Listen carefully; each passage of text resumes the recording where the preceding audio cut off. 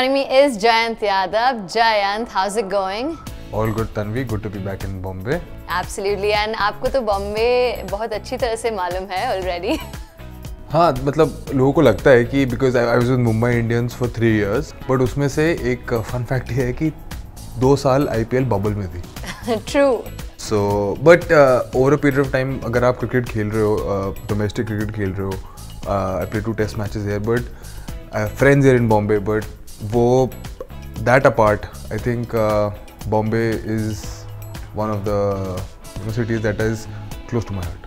And since you know Bombay, कहाँ जाना चाहिए खाने के लिए, कहाँ घूमने के लिए जाना चाहिए, बताइए.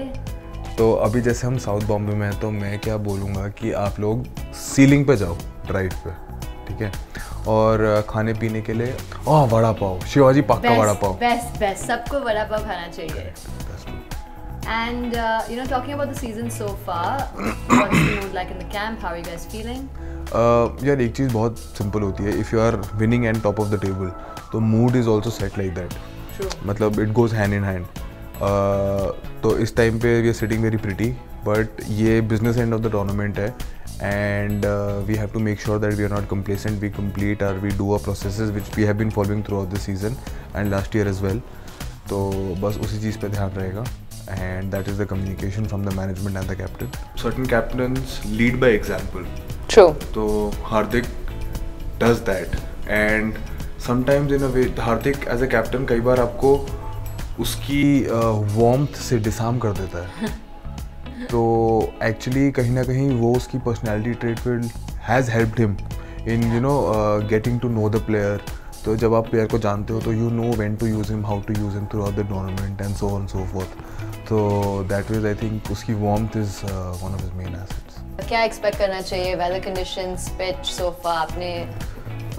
मेरे ख्याल से वेदर तो it is going to be मगी, hot and humid. अभी गर्मी लग रही है. करेक्ट, अभी तो एसी में बैठे.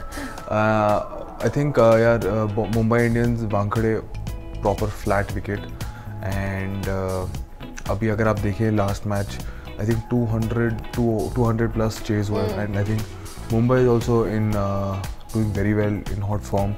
I have a feeling it will be a very good match. I think as a team we will try to do nothing more या लेस जो भी तक हम करते हैं. If you were to say कि GT has an edge over MI in what way? अगर हम मतलब सोचे कि हमारे पास बहुत सारे weapons है, बहुत सारे stars है.